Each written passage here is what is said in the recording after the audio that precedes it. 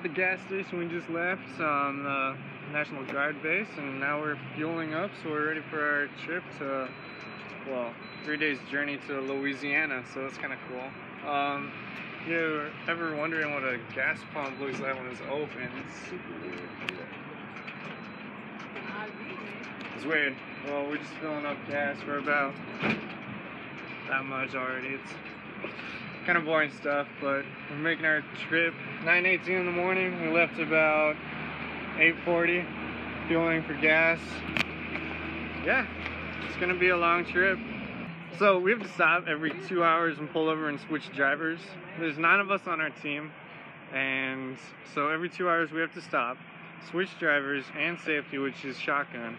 And so it takes us forever, and we can only go 65 miles per hour because that's what we're like limited to, even though the vehicle can go like 120, even though like there's no roads that can do that.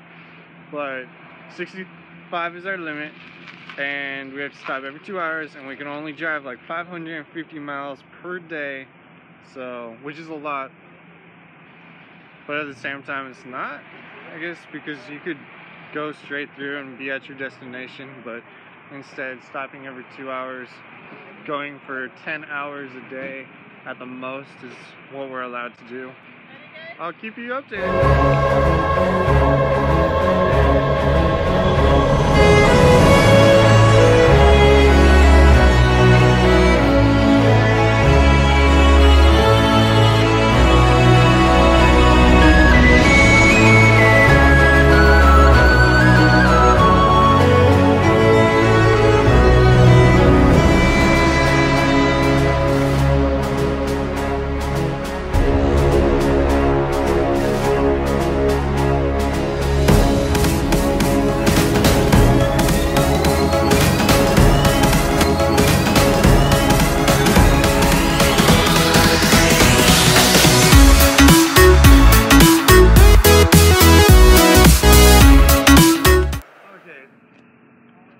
Here's an update for you guys.